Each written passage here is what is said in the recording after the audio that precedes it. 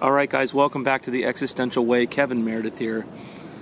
Today I'm going to be closing on the Gangstalkers Are Born, God's Plan is Real series. Before closing out the year, it's about that time. I got a busy end of the year, and so the first of next year is right around the corner. And I just want to leave you guys with some encouragement. And just to be blessed through all this, knowing that God is doing something greater in our lives that is even beyond us knowing what we're going through. And if that in and of itself can lead you to a greater witness of your faith in the testimony that God is building for the sake of His glory in your life, then this is grounds to really take that leap of faith in going into the new year before we're even there, you know. And so keeping the hope alive is something that we must allow God to intercede for in our lives on a day-to-day basis. And, whenever we get stuck in an area, we can always back on out into the bigger picture of what God wants to show us by using these little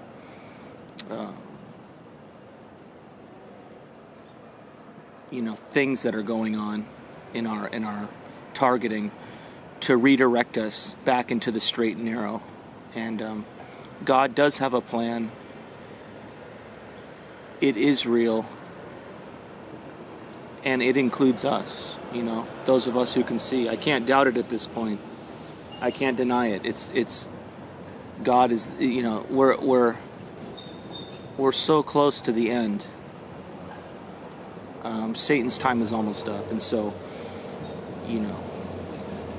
that's something that we can't deny either. It's just everything coming together according to God's plan, and we're just recipients to be grafted into it, spiritually speaking. And so, I lift you guys up. I pray that you guys are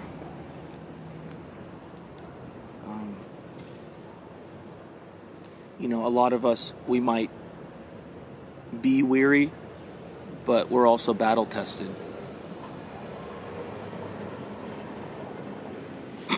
Excuse me. My sinuses are draining here. Got a little snow on the mountain today. It's a change of season. Quiet times. I'm really appreciative of you guys donating. Everything that you guys give goes to maintenance and upkeep of the Existential Way personal outreach, the website maintenance part of it, the domain name, the domain names that go along with it. And so the money's there when the time comes to extend, and realize, guys, I really appreciate the few that have given, because that's what's needed. God provides the need to keep the ministry going. And you guys are just a part of that. Those of you who, and also at a financial level, I'm appreciative, but from a listener level, I'm just as appreciative as well for you guys just listening in, because it means a lot to me. It does help me as well, through this. This is, I wouldn't, be speaking so much if I wasn't able to be supported by the audience that God has brought forth to listen. So, I want to let you guys know that for those of you who listen, it really, I do not overlook, and I fully appreciate you guys being there and encouraging me, as well. I'm not going to lie, this is one reason I also reach out to in the form of personal outreach, is the open line of communication that God puts on our hearts to reach out to one another in spirit and truth is, it's a blessing. especially when the times are trying, to be able to relate to the few, which is you guys, the poor, which is us, to know that we are going through something that is so relatable on so many levels, yet the world doesn't understand it, So I receive it humbly, It builds upon, although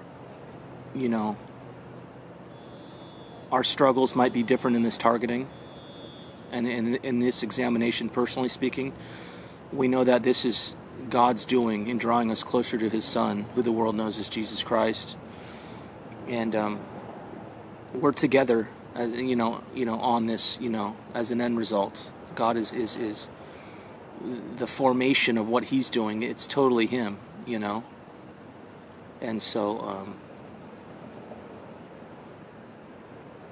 I guess the advice that I have, if your targeting's heavy, make the attempt to compose yourself as best you can. Give it to God, and allow God to really transform you to be able to respond by a quickening of the Spirit, to begin doing a routine this upcoming year that is, it's up to God's standard. It's reaching. It's not to become perfect in and of our own natures, but to really allow God to spiritually equip us in a fruit-bearing way, so that we may better be able to carry the witness of God through us in this upcoming year. And this year, it's like it just started, and we're already going in. It's already Thanksgiving, but we're already going into the 12th month. Like, where did this year go? I felt like, I do remember and think about a lot of people that have come and gone, and it's like it's yesterday, because I think you and I, we don't have a function that it just disappears because we're in the space-time continuum, These relationships are, because I think we're so empathic, it's a part of our compassionate nature to keep these, memories in our heart, and also going forward, to be able to be used by the encouragement of others to help our walks as well, Excuse me. And so, once again, guys, it's just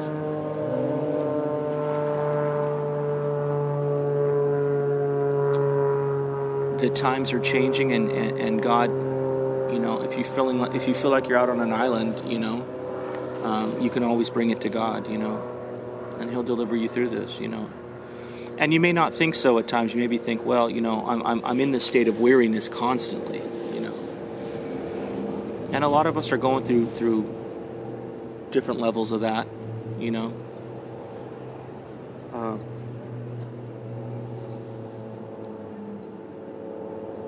But there's some areas that are meant to build up, and there's some areas that are meant to kind of shed away, refine us through that spiritual fire, so that those things aren't a burden to our walks,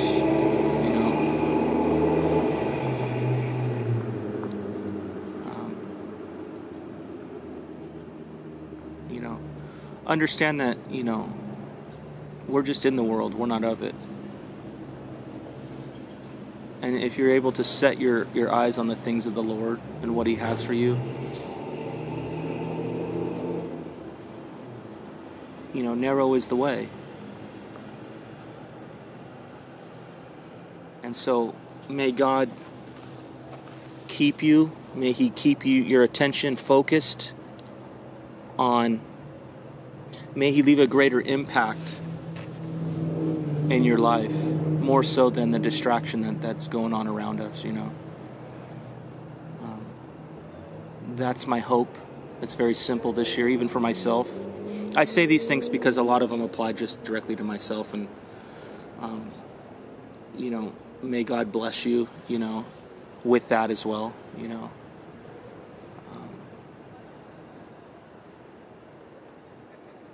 But understand that you're not alone out there. You know, there's a lot of us who are going through the same exact thing as you are. You know, in our own time, you know, of examination. And so, yeah, it feels like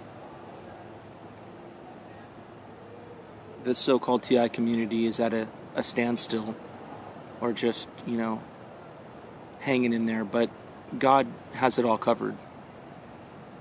You know, things that aren't meant to be right now, the full light of them will come into fruition in God's season for us as a body, you know, to prove all things for or against what is beneficial for us and not, you know. And sometimes we can be relief oriented more so through this to things that are not, but we have to first begin by seeing this in and of ourselves, our own states of existence, and why, you know, you might feel at a standstill personally, but knowing that there's still work to be done in the kingdom, and we have to get this stuff done, you know.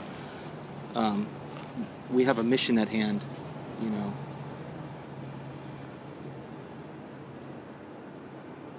And so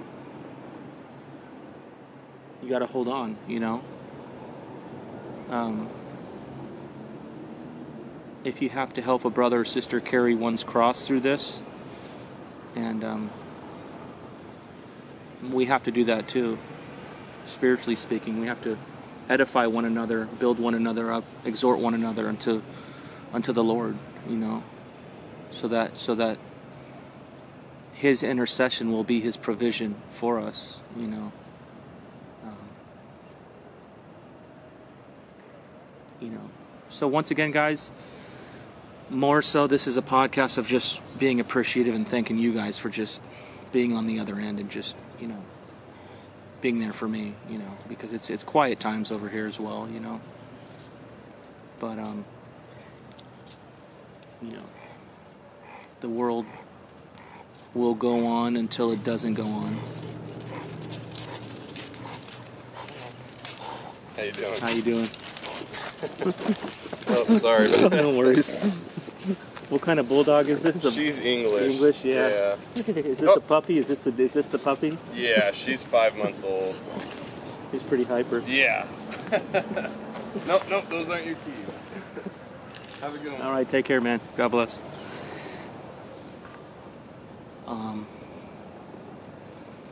And so, try not to pay mind to too much of the gang stalkers, because in due time,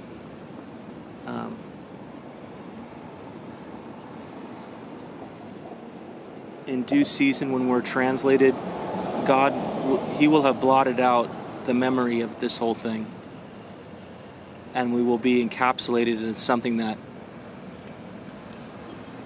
we couldn't even fathom, you know. And Christ said to one of the criminals hanging on the cross with Him, you know, I think He said, and don't quote me on it, guys, I think He said, "Today you're going to be with me in paradise." And it reminded me of this basically these two words of everlasting paradise. And to have glimpsed the hope of that, the world will never understand, you know. You know.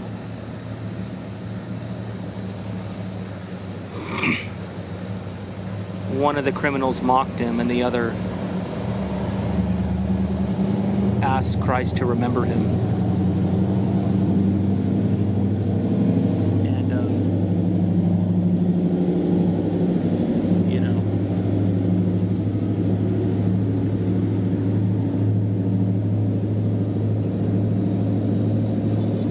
I guess this implies a decision that you and I have as free moral agents to God, is really live out that free will.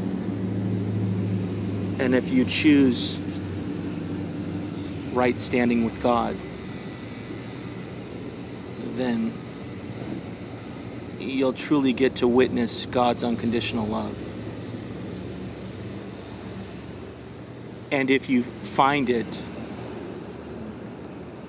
I believe it's God's hope that the discipline He has for us is not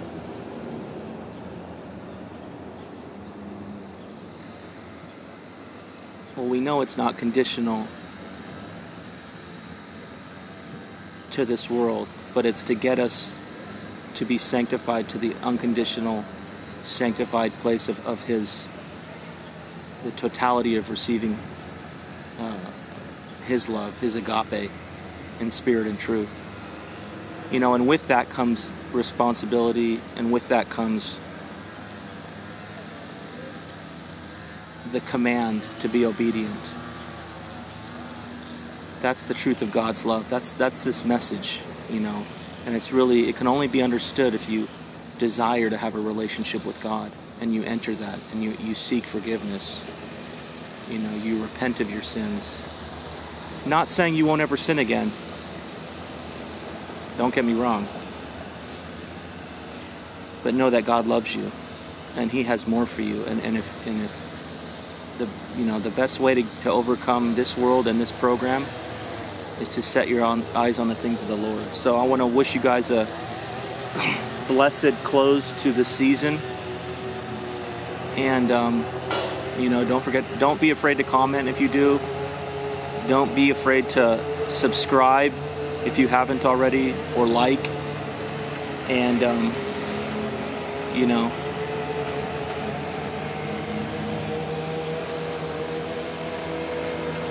even if you feel like kicking down a few bucks for some iced coffees, let God, pray about it, let God put it on your heart, and all will be well with your soul either way. But go within. All right, guys, I love you guys. Be blessed this year. And until the next one, Godspeed.